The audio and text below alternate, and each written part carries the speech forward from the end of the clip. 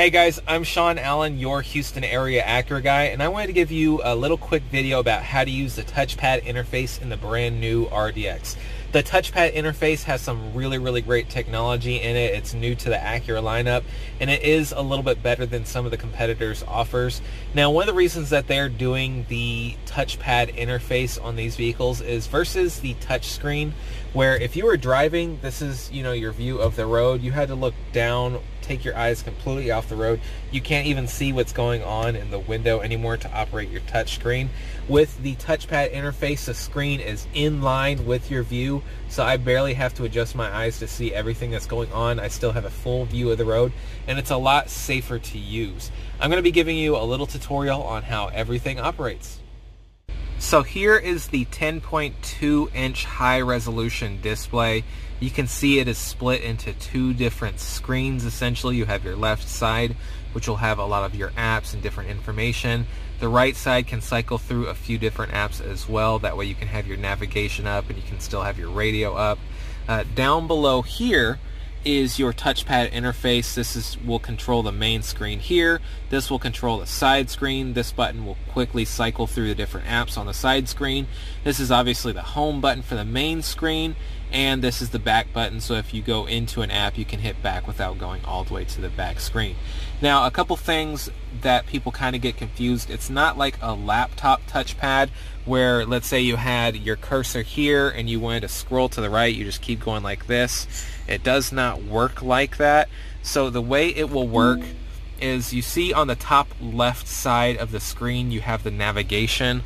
All you do is you press the top left of the touchpad to have it correlate with each other. At the same time, let's say you want to activate Sirius satellite radio. It's towards the bottom right of the touchpad, so again, you will touch the bottom right of the touchpad.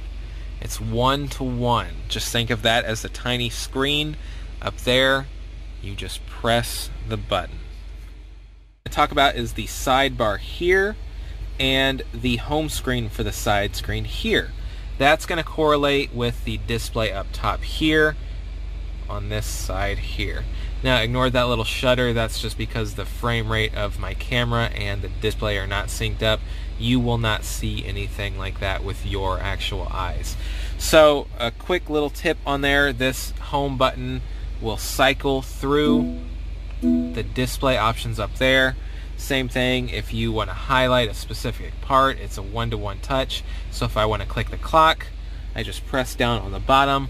If I want the navigation, I just click down towards the center.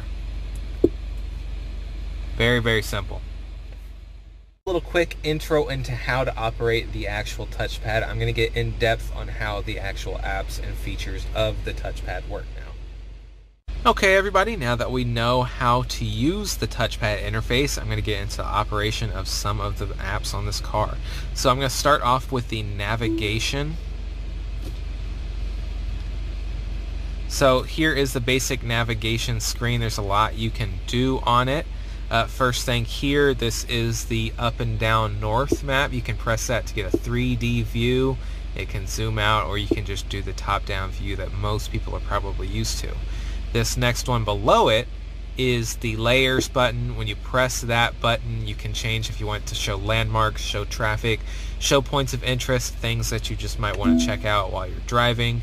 To the right is the up and the zoom in and zoom out function if you want a closer view of where you're at, or if you want to spread it out, you can just press the negative sign. The menu button will give you some options that you can do with the menu, change the way the map looks, route preferences, if you want it to avoid tolls. If you don't care about that and you're fine with the toll road, it'll help you there. You can also change if you want it, and obviously miles, meters, however you like it. The Explore button is a pretty cool feature. You can drop pins anywhere on the map, so if you want it to say, okay, I want to go right here, it'll give you a little pin and then tell you how to get to that specific point. If you click right here, let me turn that off so I can actually show you how this works. This just brings you back to your location on there. So if I zoom out and I move around on the map, I can quickly get back to where I am by clicking the bottom right button. Let's get out of there.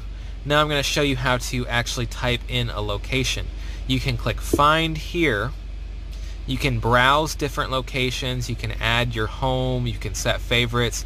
If you go to browse, that's where it's going to give you, different food. If you want to find a gas station, ATM, travel, shopping nearby.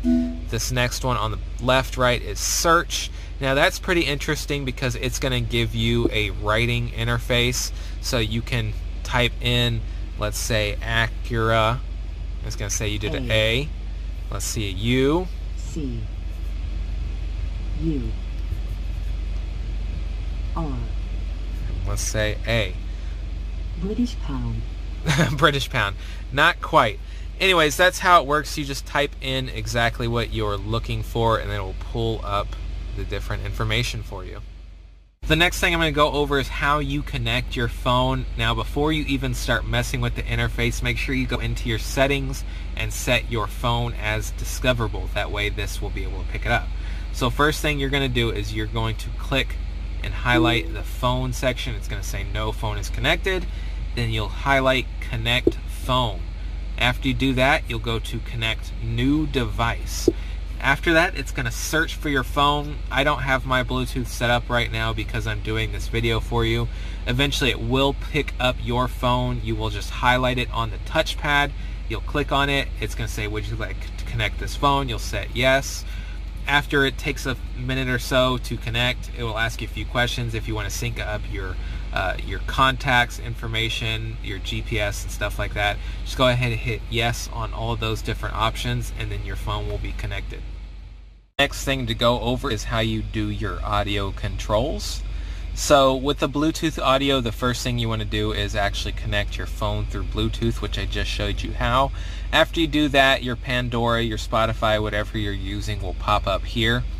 FM and satellite radio work the same way. If you click on FM radio, this screen will pop up with the different radio stations available for you.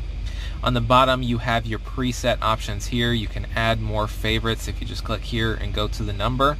To do the scanning, you just click scan. This will add all the different radio stations available to you. Station list up here will give you a drop down menu where you can cycle through if you want to change it to a different radio station that's been scanned and available to you. If you want to tune it yourself, you can click the tune button here. It's going to give you this little menu. You can use the left and the right to go through and find the radio station you want. You can also do the handwriting here. If you click on that, it will tell you to draw the numbers. So if I want 99.1, I'll just dial 99.1. Backspace. No, well, I hit backspace. You can also click up on the top to give you a keypad, which might be a little bit easier to use. So I'm going to erase that, and I'll just put 991, and then click enter. And that's going to give me my sunny 99.1 in Houston. Very, very easy to do. If I want to add a favorite, I'll just click here. I can use the current station I'm on, or I can pull up the station list and do it that way. A couple other things of note: you have system update here. If there's updates available and you're connected to a Wi-Fi connection, all you do is click on that. It's going to give you a connection to say, do you want to do it wirelessly or use USB? If there's an update available, you just pick however you want to add it to the vehicle. You also have your settings menu on the left side.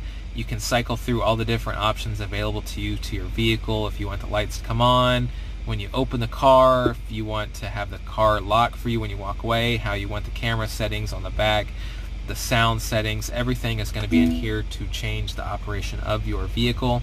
Now, one thing I do want to show you, if you press and hold the home button, that's how the option will come up to rearrange how some of these are. If you want to take it off completely, you can just click on it. It'll say remove from the display, remove from home page.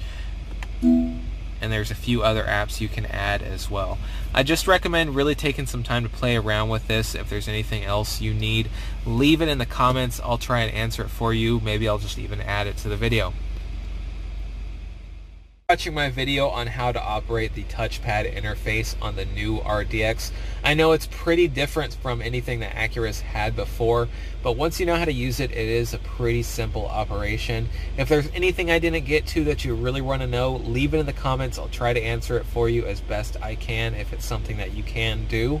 If you're looking to take a car for a test drive, you're in the market for an Acura, my contact info is in the description of this video. Again, thank you so much, and if there's anything else you need to know, let me know.